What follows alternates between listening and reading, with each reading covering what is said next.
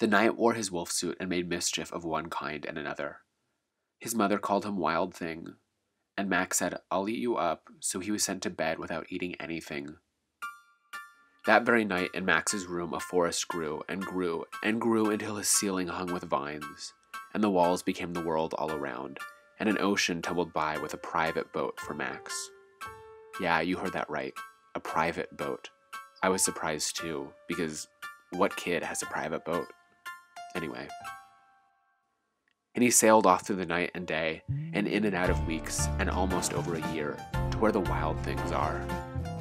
And when he came to the place where the wild things are, they roared their terrible roars, and gnashed their terrible teeth, and rolled their terrible eyes, and showed their terrible claws, till Max said, "Be still," and tamed them with the magic trick of staring into their yellow eyes without blinking once.